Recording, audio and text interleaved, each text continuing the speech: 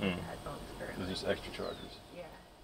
So squirrels not butter, but The seed was planted on my drive home from facing friends in a 250-mile event. At this point, I had 2 multi-day trail races under my belt and was inspired and eager to continue to test my limits. Ultra running, it's a fun game we play. Beyond this, I view running as a method of living fully, the ultimate creative pairing of the brain and body. This is why I run. There are memories in this wilderness. 10 years of skiing with family, ski instructing at Bolton and Stowe, my first trail race. Now, years later, I was looking forward to reconnecting the landscapes that were the backdrop for so many of these memories, and the people whose paths had crossed mine at one time or another. And while this would be a fun adventure, there are risks. Leaving a stable life in beautiful Redondo Beach, California, to move into a van with my husband and our 2 cats, and heading to Vermont for 8 weeks to train on the trail. And I had to consider that no matter how hard I trained, nothing in this sport, nor Mother Nature, is ever guaranteed.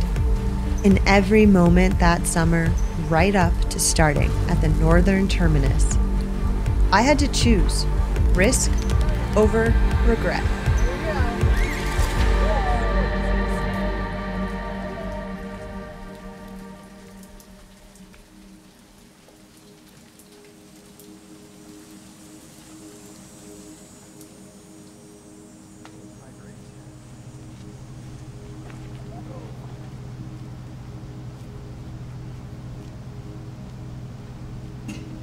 I think quickly, though, we started to realize that there were going to be things in my plan that weren't going to go as planned. I think we were all just a little anxious. She took off fast, dropped her pacer, got to the first road crossing where we had her first supply pickup. She got there before we even got to the bottom of the start. I told them to slow down. I mean, she's ahead of pace. excited. She needs to just kind of calm down. Yeah. It's like she's just ready to go. Just needs to kind of back up a little bit. But yeah, I think we're good. Like, she's ahead of pace. She's crushing, and she's moving fast. Woo!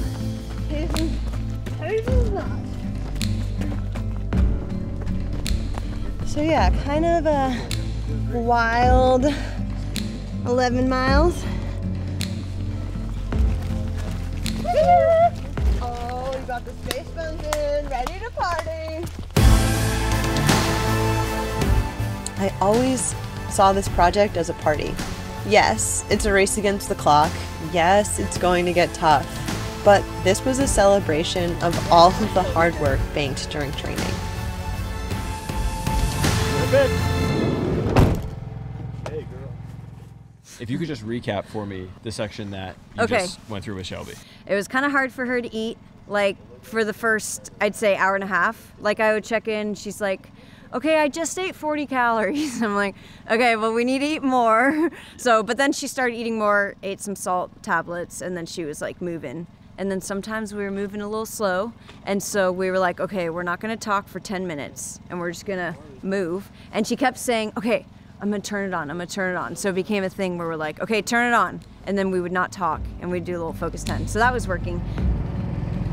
If you know trail running, you know that it's a team sport. My pacers and crew came from all over. Old fitness friends from my favorite Vermont gyms. This is what I want, caffeine. Friends of friends that I had met on previous summits. Cresting the summit of Larway Mountain. Woo! Ski buddies who knew me from before I discovered running, but understand the magic of bombing down hills and swerving through trees. They were awesome. This is where we're entering Gnar world. Yeah, it's about to get gnar.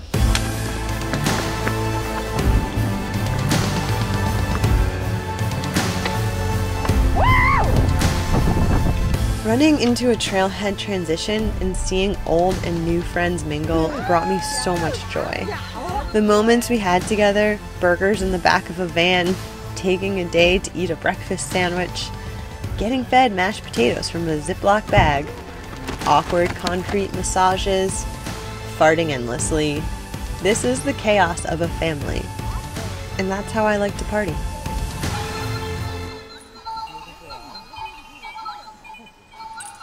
She came out with a big goal of getting the overall FKT, which was a great goal, but she started to short her rest stops, her breaks, and maybe not taking as much nutrition. And last night was touch and go. Is she gonna make it? And then she got back, we had a real talk. She had her real sleep, took a lot of calories in, and just like that, turn around. This last section, she was really running. She feels great. Right now, she's on pace to get the FKT. And if she does what she's doing now, she'll definitely get it. But she has to be honest with herself and the crew, I need to sleep now. I don't need to push on to the next section, 6 hours from now to be shot. So when we get to Lincoln, we'll do our 2-hour rest, get 90 minutes sleep, 30 minutes eating. And yeah, she's positive now, she's stoked. She knows what she was doing wrong, and she's on point. So I'm feeling super confident, and she has great legs right now, so. That was a good section. Yeah. Nice. Oh. Nice job, y'all. Work. Come sit down. All right. Now put your feet up. Yeah. We'll get a good little sleep. Yeah. Scott's on his way. We'll get a sleep, get a rest. How'd that feel? Good. Nice work. Yeah, we gotta do some feet taping and cleaning, but well, we're let's good. get the shoes off. We'll take you to the bedroom and do it all up. Yeah, as long as I keep eating, I'm gonna keep moving. That's what I'm saying. Well, Fast. Hype spikes aren't necessarily a good thing, but they feel good. And after running for 2 or 3 days, this is exactly what you need. But it's a risk. If you're running for 120 hours, you don't want to burn all of your matches too soon, because hype spikes are a great way to burn your matches fast. And I look back and wonder, did some of those matches burn too bright, too soon? She's such a beast. It's oh my gosh. I'm just blown away by the level of fitness. It's insane.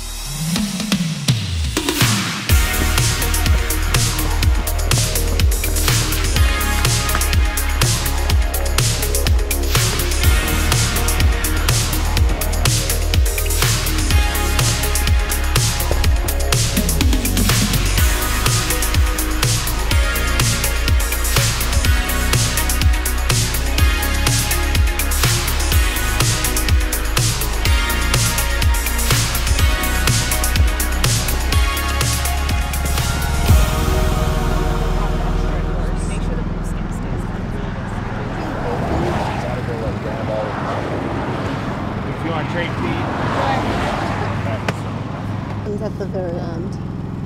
I'm the one right.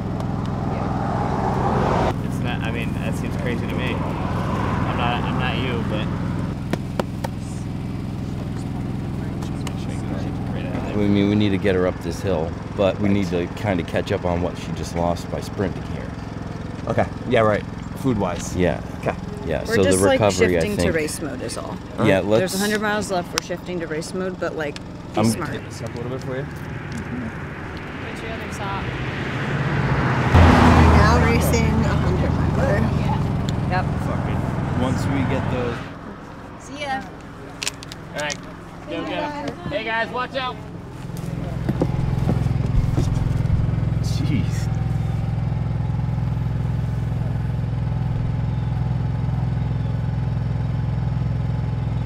now I hope she can get this done.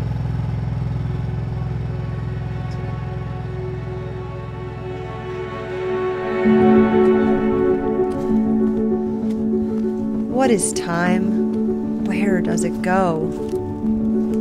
When you're traveling 273 miles, you have a lot of time.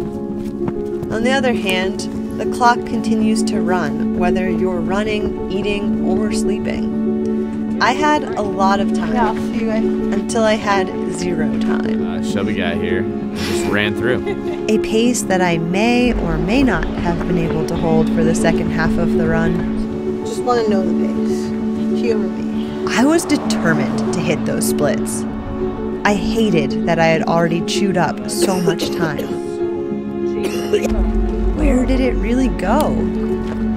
Even months later, I can't tell you it was one thing. Maybe it was a lot of little things.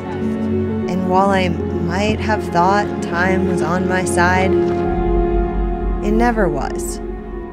Like, I trained so hard for this. Like, my legs are seriously so strong. Keep your eye on the clock and accept that you can't control it.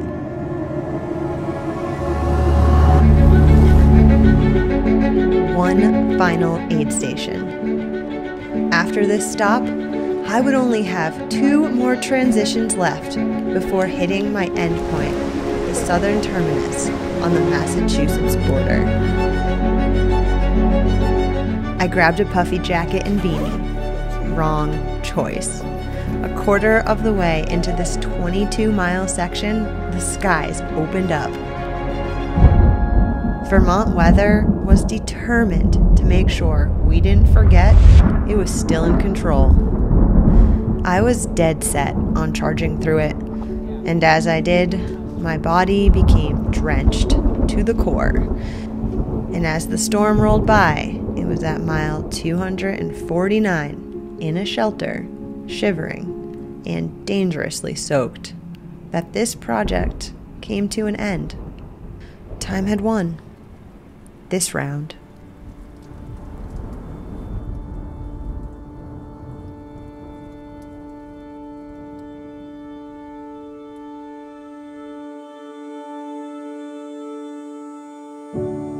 I love the chase. I live for the challenge. This project caused me pain, equal parts tears and laughter. It scared me. It built confidence. It was a leap into owning the course of my life, and I couldn't be happier with the trail I'm on now. The whole project, from beginning to end, was everything I hoped to get out of the experience, and then some.